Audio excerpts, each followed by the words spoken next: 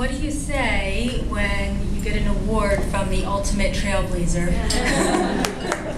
Thank you so much, Jackie and Lenora. It's an honor and humbling and nerve-wracking to be standing next to the both of you. So yes, here's my shout out. I'm so proud to choose to be transpartisan and a troublemaker and isolated with all the Pennsylvanians.